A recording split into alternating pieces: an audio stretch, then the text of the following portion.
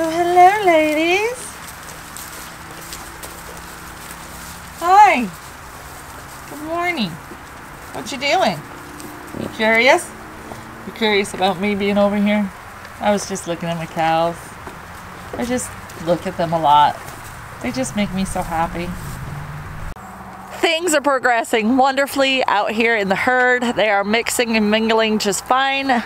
Occasionally, Mama Friendship will push the goats out of her way when she wants their hay, but she does not use her horns with them, and she's not really that forceful. She's more like, hey, move out of my way.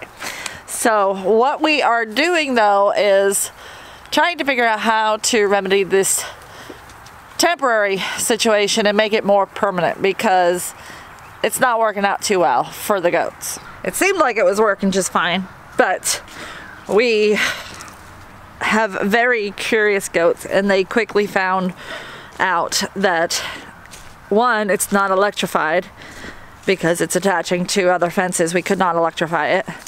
And two, if they work at it hard enough, they can push as a group and get one of the posts down. Little stinkers. We added a field fence here to connect. We've got a section of cattle panel for a little doorway. So we've got to get the rest of this wire unrolled. It goes into the trees here, and it's going to cut through the privet and briars over to there. There's a post over there that connects to the rest of our fencing around the property. So this is the other side. So we're going to come right through here where it's the thinnest, and then it's going to take a hard turn to a fence post located right there. And then the fence post runs along here. It cuts straight that way to the edge of the property line, and it goes all the way down the property line through the trees, across the back of the trees where the property line is, connects up to that corner, and then that along that side is all barbed wire. The barbed wire and the thick, dense tree lines along this side of the property are probably more than enough for the cows. They are not fence testers like goats. These ones aren't anyway. I know some cows can be, but we have ones that are not like that, so we're super fortunate. And they will obey the fence pretty well. The chances of them getting out are pretty slim once we have that situated. But if the goats keep getting out, I want to make sure that they're not going to try to go through that fence and get into the neighbor's property. So I have all the way up to that cedar, that short little cedar, I have double lined with electric net fence. But I'm almost out, and I still have from the cedar and that back section to do until it gets super dense and thick in there, where I'm not worried as much that the goats would try to get out in that dense brush, because they're going to be too busy eating the dense brush to try to get out. That's my theory anyway. The good news is the properties on all three sides are just hay fields, so there's no risk or danger to them if they were to get out into the neighbor's property. The biggest risk is right here where our neighbor has some azaleas and rhododendron in his front yard. So the rest of it is safe territory, but we're gonna try to keep them on our property at all costs. So what that means is we need some more electric net fence to double up on the barbed wire. So we're thinking it might be best to go ahead and let the goats and the cows have free range of the entire paddock for a little while we get things situated, before we're able to do a hard fence cutting across to separate. As you can see, they really know that this is not electrified anymore. We did T-post along the bottom so that they wouldn't pull up and go under the fence, and that worked.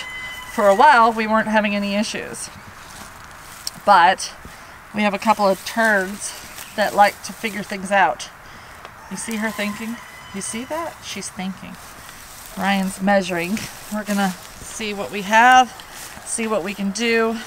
to make it better and be able to give them all of this area, at least temporarily. Our long-term goal is to actually divide this paddock up into 3 or 4 sections with permanent fence, and that way we can rotate them through each of the sections.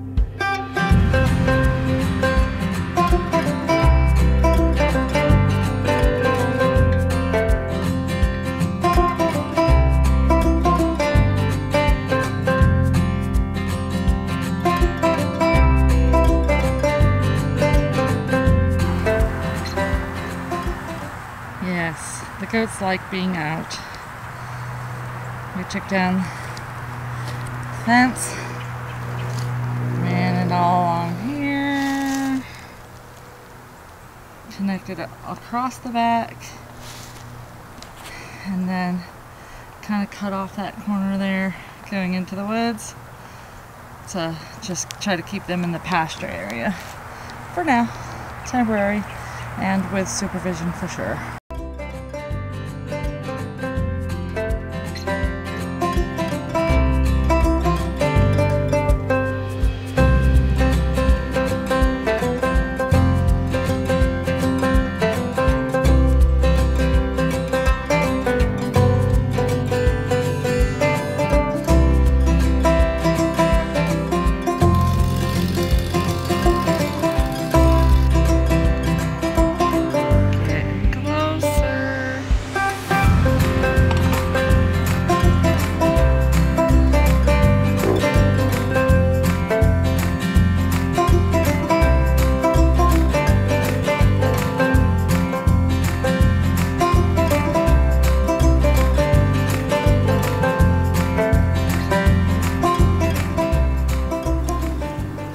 Today we've got the fence open while we work on it.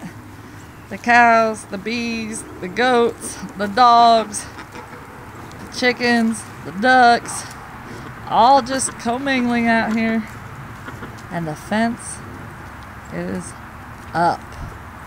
So now all we gotta do is take down that electric net fence, and we've got a secure place to keep the goats and to let the cows go in and out when we want them to. So we did some wheeling and dealing and bartering. It's one of the coolest things about being homesteaders and farmers is how willing other farmers are to barter. So we have sent Patience and Fern on their way as payment for moving our tractor and getting this fence put up. And we have included Sweet Pea so that we can get our greenhouse moved when we're ready for that. What do you think about that, Ryan? I am so excited. Me too. So all we need now is to find some labor, some people who are willing to help us break down the greenhouse and load it on to the flatbed, and then unload it off the flatbed here, and then put it back up. So that's the hard part. So we'll see. We're not sure when that's gonna happen, but hopefully it's soon. Hopefully before spring. Did you have something you wanted to add to that? Odin, were you talking to the camera? Where are you going? Are you reaching for me?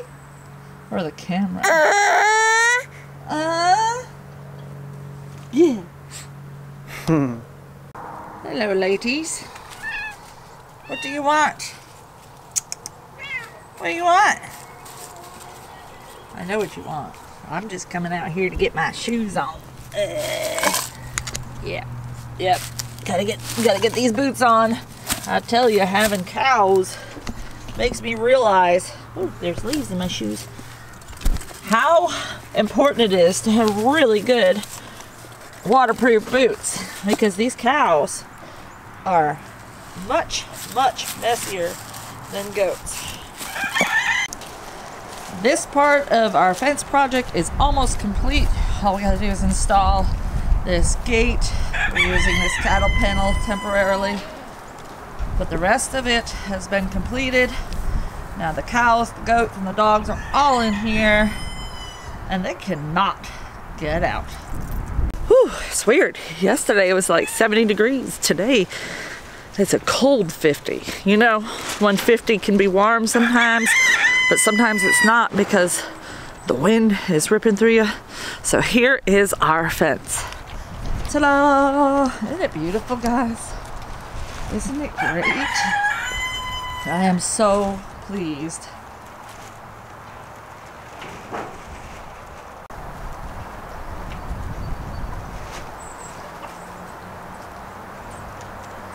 We got a 10-foot gate on this end, and then it goes all the way across and connects to the hard fence on that side, just like we were hoping for.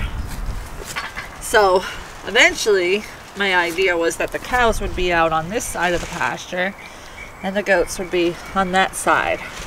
So we are still trying to tame the cows up a little bit, so we're keeping them in with the goats still, but we are opening the gate and letting them go out and graze as well.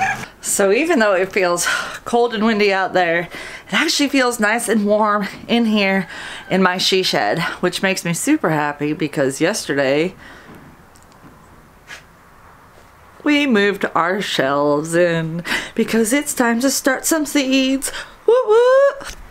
So we have grow lights with seed starting mats for heat. I got a couple of more grow lights on clearance at Tractor Supply. They're not actually grow lights, but they work really well for our setup and starting seeds. We just have to place them close to the seedlings. I will definitely be putting a covering over this door to trap in the warm air as it will develop inside of here. It will get warm. We have the sun coming in from the top, we have the black walls, and the lights will put off a little bit of heat. These two will. This one will not because it's LED, and the other two new ones are LED, so they won't put off a lot of heat. But the seed tray mats will set off some heat, and if the temperature doesn't stay warm enough for getting the seedlings started in here, then I will actually house this with some plastic as well to trap the heat better in that location so that they will germinate fine. We will be germinating tomatoes, peppers, eggplants, and then some of the brassicas that take longer to grow, like broccoli, cauliflower, Brussels sprouts, and cabbage.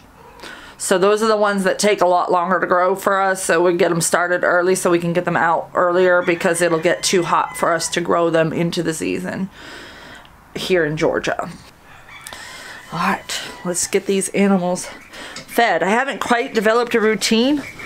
Obviously we just got the fence finished, so a lot of things change and we're just kind of trying to go with the flow, adjust our schedules how we need to, adjust our methods how we need to, because this is a new property, for one. For two, it's new animals for us. We have both worked with cows in the past in our previous lives. Ryan worked for 4 years at a sheep dairy that had cows that he also milked, and he worked on milk training and everything. So he's got probably more experience than me because my experience with cows was from when I was much younger.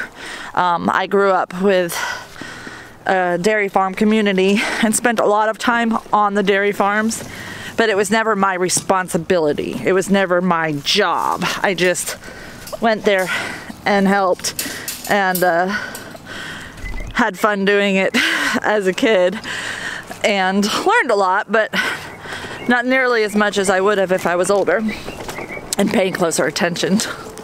So I'm learning a lot these days.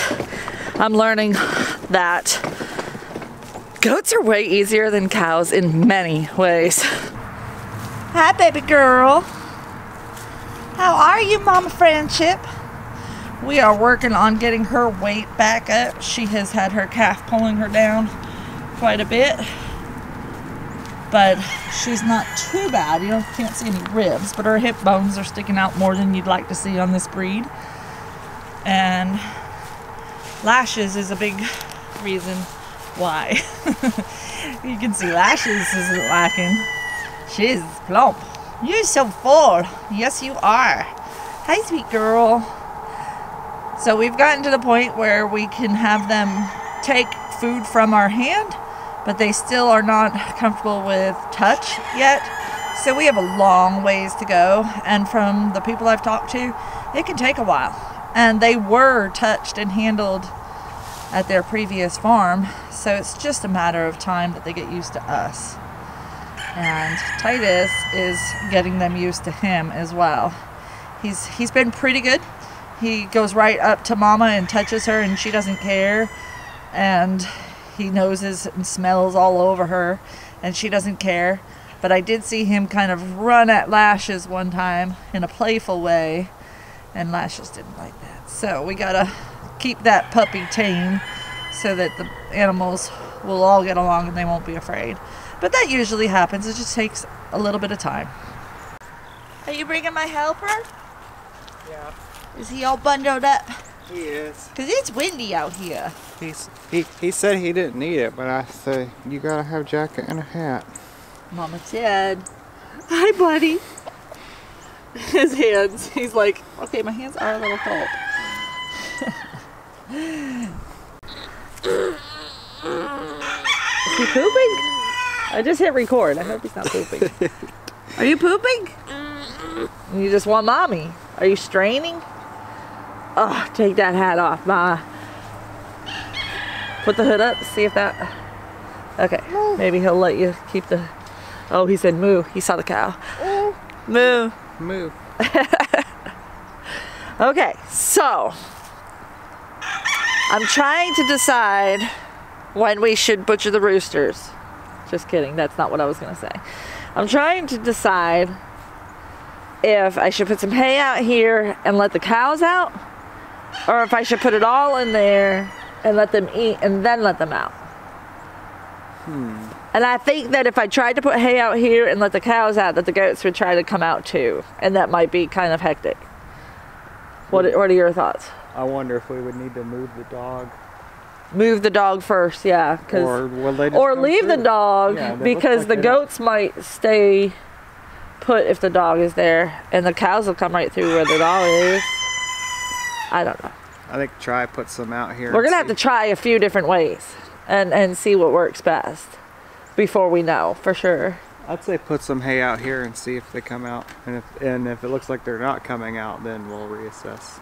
But what if the goats all start to come out? Because I mean, yeah, the goats can come out here. We have it pretty well set up for the goats, but it's not perfect, and I don't know that we're going to be out here all day. Yeah. Because we have some deer to butcher, so that's going to be inside work. But we're home. I think leave it open and see. You just want to let them all out? Yeah. But I want to see what I'm going to be able to do when you're not here, though. Right. When I can't let them all out. I want to see how just letting cows out goes. If it's doable. Am I able to? Let's try it and see if it works. We'll try it.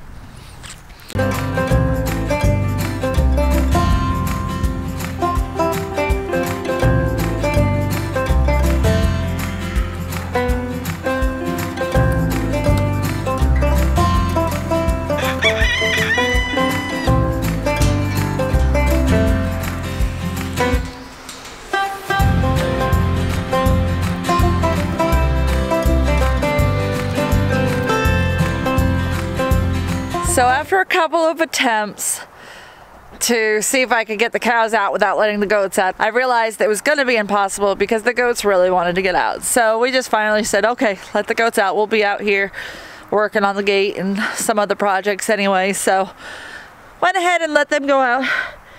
I'm sure I'll figure it out eventually if there's a way to just let the cows out without letting the goats out. Or maybe not. Maybe that's just a wishful thinking and a pipe dream of mine.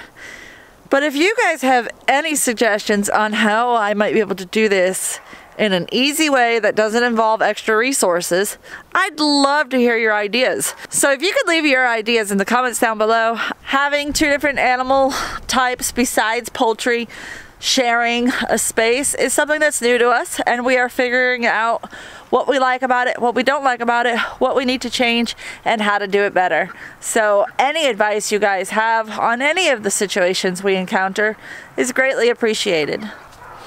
Odin, are you done putting that gate up? Did you finish? Let's see how it closes, Daddy. We kind of had to let the goats out because we had to work on this. Awesome. So this gate will be across here. We're getting our hole dug. Daddy's digging it. Slowly but surely. So we just have to set the 6-inch post and we're good to go. Yeehaw.